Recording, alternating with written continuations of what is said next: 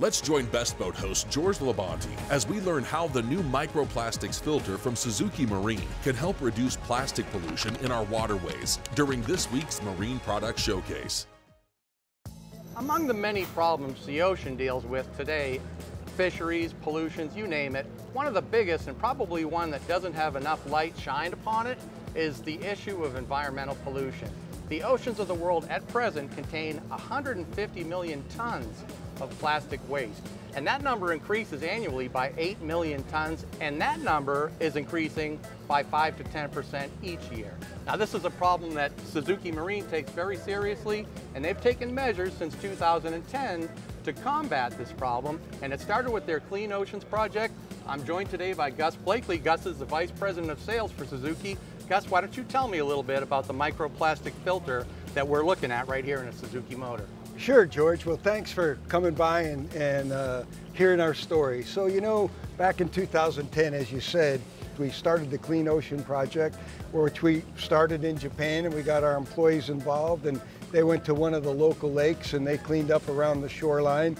You know, it's always the bigger plastic you seem to pick up and it's easy to find, but those bottle caps and little things like that is important too.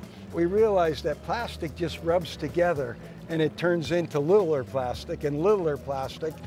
That said, we kind of charged our engineers with coming up with a solution, and so that's what you see here, right here, is we did come up with a solution. But one of the unique things about it too is, while it does collect microplastic, it doesn't take away or detract any performance from the engine at all.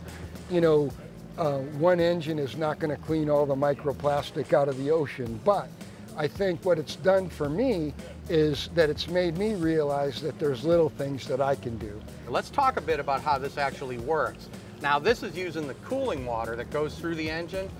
All these engines are going to intake water, go through the system to cool the motor off. As the water exits the motor, it has to pass through the element in this filter before it leaves.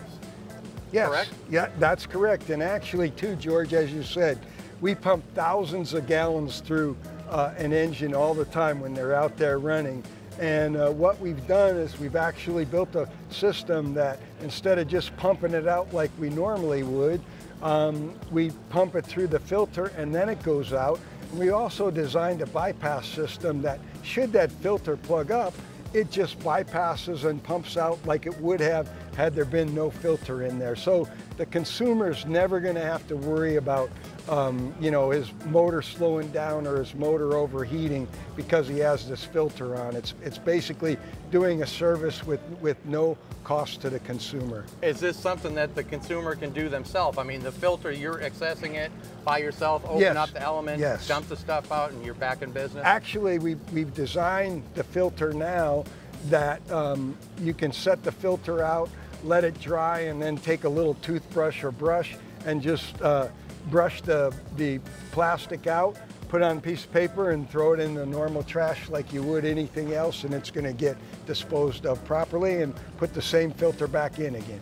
Something that really struck me, Gus, about the whole concept is that Suzuki's commitment to doing something without the bottom line being the first, you know, order of preference here. This is something that's, I say altruistic, but the fact that you're willing to invest in technology just to make the environment better, you know, without thinking about how much money is it going to make us, is really kind of a impressive thing on my, you know, from my perspective. And I really am happy to see, you know, a company as big as Suzuki Marine taking the initiative. Well, thank you, George, and we really appreciate that. And actually, it's done more than that for us. We've also already reduced our packaging and things like that, taking plastic out where we can, making sure we're using recyclable materials. And just in the last couple of years, we've reduced the amount of plastic that we use in packaging of both motors, parts, accessories by 2.3 tons already. So it definitely, to your point, it brings that awareness not only to us as a company, but all of our employees and hopefully all of our customers as well. Well, you saw it here first. In 2022, we're going to start seeing these on engines, and hopefully, eventually, we'll see them on every motor. Gus, I thank you so much for joining me today. Thank you, George. And thanks really for showing appreciate me the it. product. No, our pleasure. Please come by anytime.